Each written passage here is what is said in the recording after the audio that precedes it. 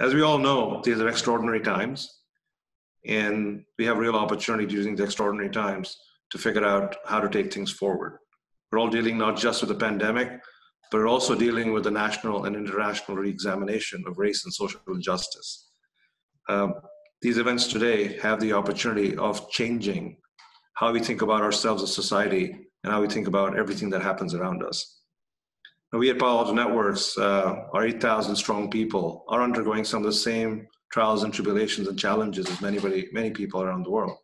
And we've really had to focus in the last 3 to 4 months around what's right for our employees, what's right for our company, as well as what's right for our customers and what's right for their employees. For the JSAC, for all of us to remember that it just reinforces the importance of the Service Academy Summit, in that the Service Academies are so uniquely placed to be at an intersection of higher ed, business, government, and just industry as the cyber enterprise continues to advance.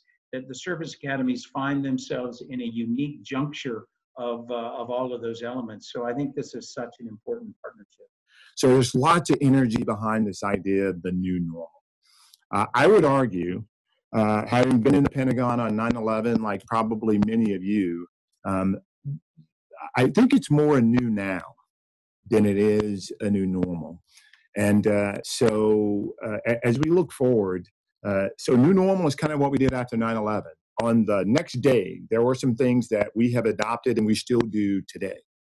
But back to this idea that this is a seminal moment, this is different.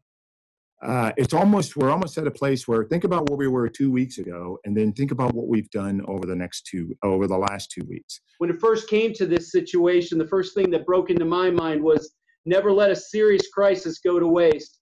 It provides the opportunity to do things that were not possible before. And in this scenario, quite frankly, funding and emphasis of all of these items were always in our cross-check, but in the battle for finite resources, they never made it above the cut line, except in a crisis. Another piece was the activities to implement quick solutions.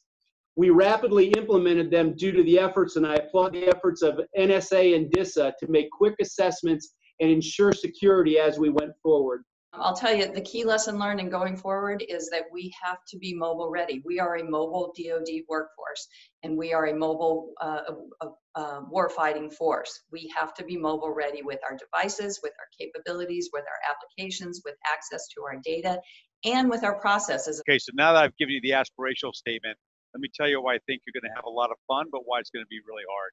I think what we've been talking about here is you need to deliver for us in a very assured and confident, authoritative way, global, mobile, secure, wireless, independent of spectrum and protocol. You need to do that because in the maneuver dimension, where we need to deliver fires across a wide front, it is going to be about decision to do so. That decision is going to be driven by data, and that data is important as we cross into, if we are called to do so as a department and as a joint force, the lethality boundary. And we need that data to be authoritative, and we need that to be confident, and we need that to be trusted. Both intelligence and cyber professionals are recognized experts at dealing with data, obtaining data, transporting data, analyzing data, visualizing the data, and fusing the data. With our Chief Data Officer, we're developing better ways of using data to drive enterprise decision-making. The pilots that have been ongoing with respect to how DoD is going to roll out zero trust attributes and then full capability have been, I'd say, put on the launching pad now, and those ideas are now being accelerated. And what I would ask from industry and others as we go forward is continue to do that. Look for where we know that there are deficiencies and potential deficiencies, and put in capability for the future, and leave it dark, because this is going to happen again. Well, this has been another fantastic session. I'd like to thank all of our distinguished panel members, as well as Nikesh and General Silveria for their leadership today. We also appreciate the commitment, tremendous support from all of our participants as always.